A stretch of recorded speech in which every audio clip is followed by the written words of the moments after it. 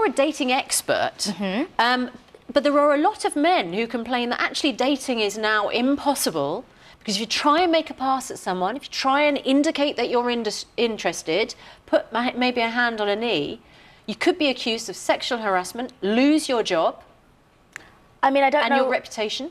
I'm not quite sure what men you're speaking about, because the men that I know and the men that I deal with, they have absolutely no problems in the confidence that their approach is correct and gentlemanly. The only people moaning are the loser men who have predatory tactics to go out and get a woman into bed. No one else is moaning. Like, the confident guys are like, this is a good thing, Me Too's a good campaign, and it's good for women to speak out because they never realise how much and prolific sexual harassment is in and out of the workplace. Well, Ella, are you speaking to men who are nervous and are afraid? Yeah, definitely. I think that it doesn't take a kind of loser to be nervous about this. I think actually there's also nothing wrong with going out and trying to get someone into bed. Lots of us have done it many times, and certainly you might be a dating expert. I've been on a lot of dates, and I can definitely tell you that there is a fear between the sexes now, and I think Me Too has exacerbated that normal behaviour, flirting, heavy comments, gets constituted as kind of some serious misconduct, which is absolutely wrong. Touching someone's knee and being inappropriate shouldn't be classed as normal behaviour. That is not normal. I don't want you to touch. I don't want. No one's ever touched your knee. I don't want. You've never been on a date where at some stage the guy has made a move and you've either accepted it or rebuffed it?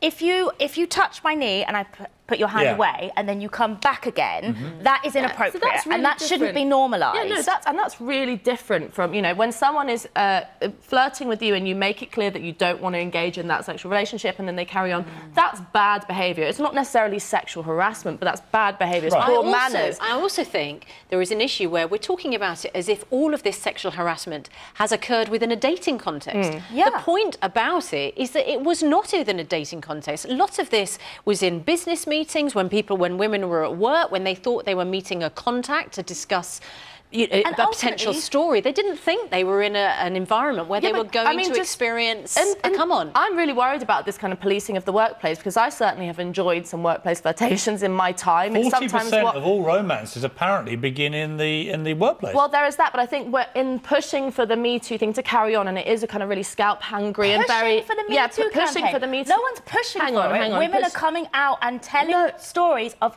incidences they have been sexually assaulted and harassed. Hang on. Okay, let me jump in. It's the problem, it seems to me, which is the problem highlighted in this open letter from a lot of very prominent women in France. French women clearly have a different view about this to a lot of people here, a lot of women in America in particular, right?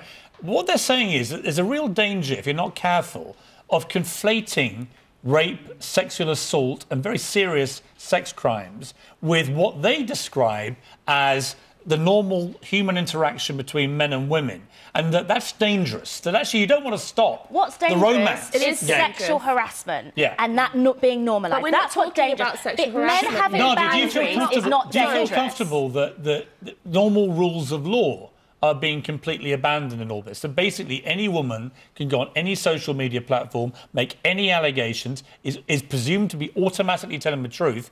People are not actually going through any court process. Absolutely not. They're actually losing jobs, they're having lives ruined and so on. Do you feel comfortable with that? Because they don't. Absolutely not, of course, because any woman that makes a false allegation should be dealt with swiftly and harshly by the courts. But that's the point of the letter. The point of the letter is that the due process is being forgotten here. I think everyone agrees there's been a massive problem. Certainly, I mean, Hollywood's just outrageous. No, not necessarily everyone agrees. Hang on, it's not necessarily that everyone agrees. There is still, that rape still happens and sexual harassment still happens, not on the epidemic levels that you're talking about or the Me Too campaign is talking about. That's still a conversation we need to have. But we're not talking about crimes here. We're not talking about people going to jail. We're talking about people touching knees, sending flirty texts. Hang on. The Me Too, hang on. The point I was going to make.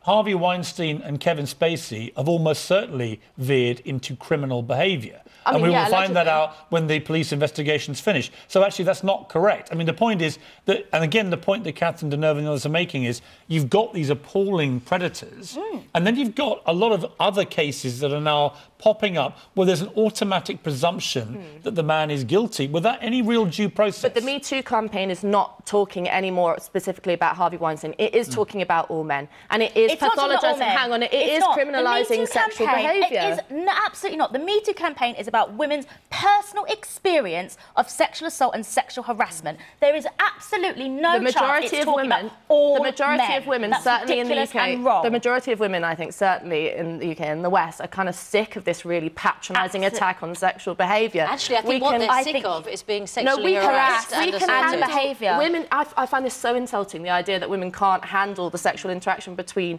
men. Of course, when it gets serious, but we don't want it. Let me finish. When it gets serious and when it goes into what you were describing as someone continuously trying it on with you, getting physical, that's a different thing.